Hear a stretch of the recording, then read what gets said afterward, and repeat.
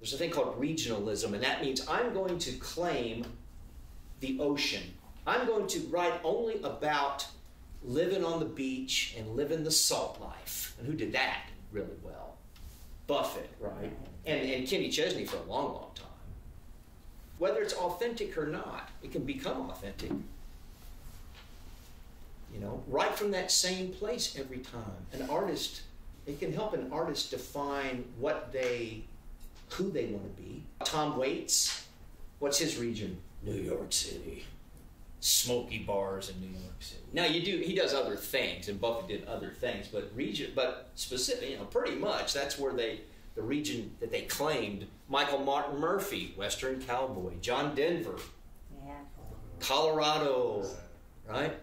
It worked for him. Chris Ledoux, Rodeo Cowboy. Gillian Welch, there she is, rural 1920s.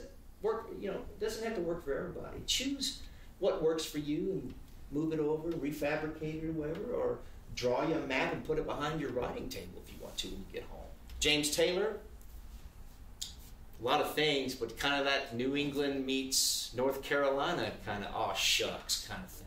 Same idea as Springsteen claimed it, Yeah. And that was real. Doesn't have to be, as long as it sounds real, right? And I say, either claim one for yourself authentically or pretend, and go there often enough, and you will always have plenty of grist for the mill, whether you're trying to solve a title or you're being that artist yourself.